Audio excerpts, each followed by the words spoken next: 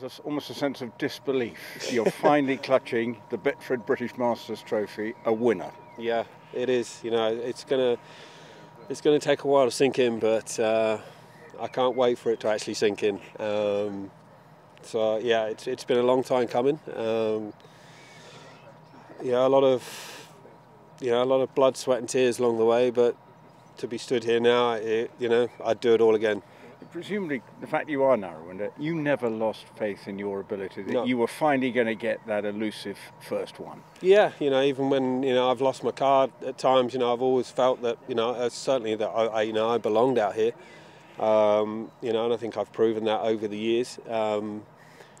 But yeah, to get that win, to get over the line, and the thing is when you've had chances in the past and you don't do it, and then you always get asked that question, are you going to get over the line? Unfortunately, I don't have to have that question asked anymore. But you've got a 1 against your name. You're the oldest winner on the European Tour as well. So, I mean, if you're going to win it, you might as well make sure you're a history maker. Yeah, definitely. Yes, it's one for the oldies. I think I was the oldest man in the field. So.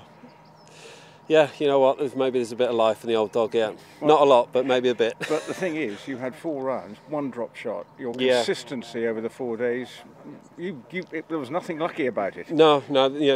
Comfortably, hands down, this has been, the best I've played tee to green, in 20 years. So, it's just not me. It's Tim.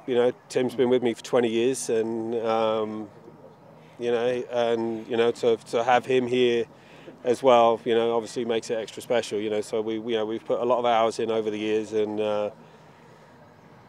so this is as much his as mine. Well, on behalf of Betfred, many congratulations. Thank you very much. It's been a great week. Thank you very much for your support. Much appreciated.